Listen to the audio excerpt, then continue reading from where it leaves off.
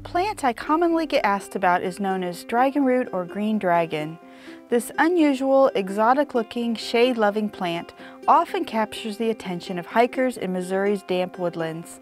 It likes to grow in rich, moist, even wet, well-drained soil and can often be found in floodplains. One of the plant's more noticeable features is the whorl of 5 to 15 lance-shaped leaflets on top.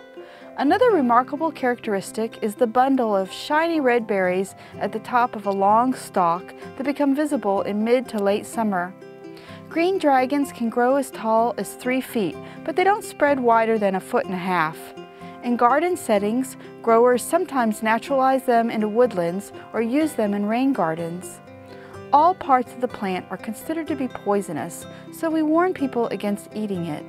For more information on Missouri's native plants, visit our field guide at mdc.mo.gov.